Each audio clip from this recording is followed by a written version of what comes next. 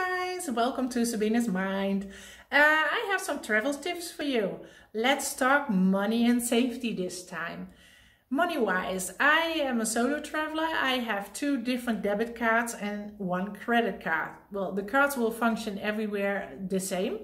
The debit card, if I withdraw money with it, the money goes immediately out of my bank account. So you always make sure you have enough money in your bank account that you actually can withdraw money.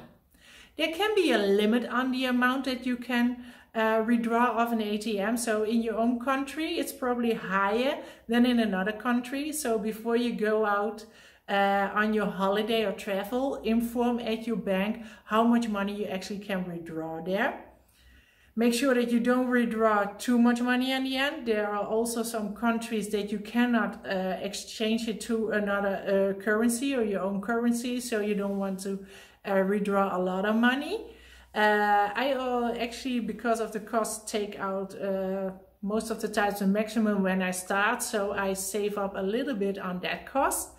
In the Netherlands, it's the case that the debit card only functions in Europe without changing it, and if I want to use it like in another area like Northern America or Asia, I have to adjust my card.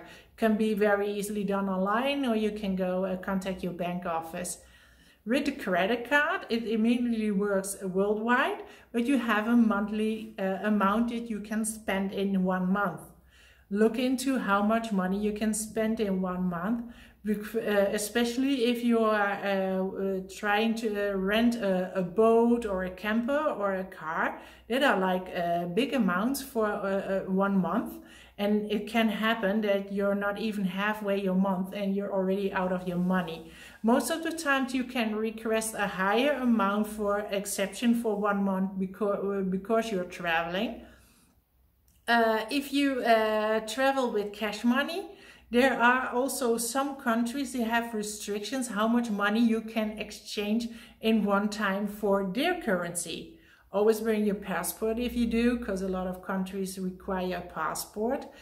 But the same will be if you want to exchange it back to your own currency. It can be that there is a limit to it, how much you can exchange back. So look into that. And a very good tip, don't try to use the ATM on a Saturday or on a Sunday, because a lot of countries still pay their employees on a Friday, and they all run to the ATM and withdraw their money. So on Saturday or Sunday it can happen that the ATM is empty. So make sure before Friday that you withdraw enough money that can last you the whole weekend. The same is if you can go travel to remote areas, especially to islands. Look into it if they even have an ATM. Sometimes it can be that even touristic islands only have 1 or 2 ATMs.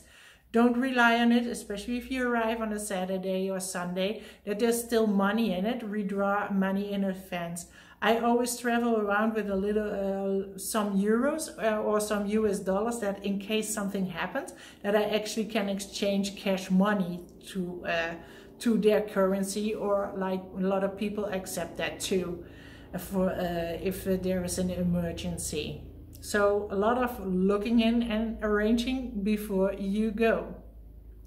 Never write your PIN secret numbers somewhere down. You really have to try to remember them, or put them in a safe area where you have like also access to emergency numbers. Because if you like withdraw money and you don't get money out of the ATM, make sure that you notify your bank within 48 hours what happened. If they took the money out of your card, of course, or out of your account. So notify them. It can be that if you mention it too late, there can be a little bit difficulty. Another extra tip for safety reason, always follow the news, of course, if you travel in an area that you know what's going on.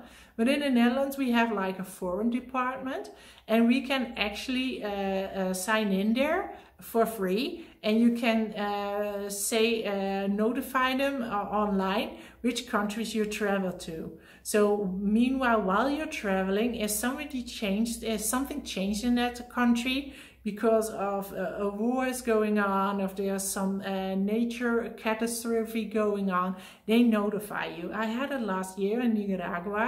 So actually 2 days before I went there, I got a notification that the warning code was going up from orange to red because there was no public transportation going on. So also if you are like in areas where you don't have access to newspapers or something, make sure they know. So if something going on, they notify you. So money, always check how much money you actually can withdraw. Make sure you have the emergency numbers to phone in if something happened with your card or something went wrong with withdrawing money, and notify your foreign department in which countries you're gonna travel so they can notify you if something changes that it's not safe for you to go.